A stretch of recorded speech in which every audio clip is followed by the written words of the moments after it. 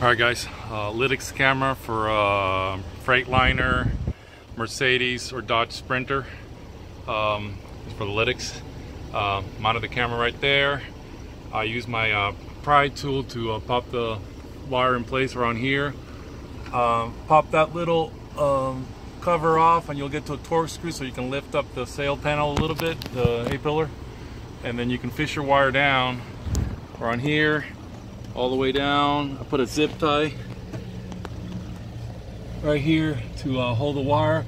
Then I come up behind this panel, fish it down, 4 torque screws, and this cover comes off. Well, first you got to take off this thing with two torque screws, and then the carpet comes out, and then 4 torque screws, and this comes out. That's where the battery is.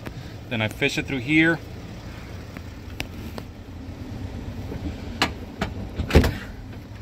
I can't show you, but you can fish it through the back of the seat. There's a gap on the bottom, like over here, but on the back, you can fish it through.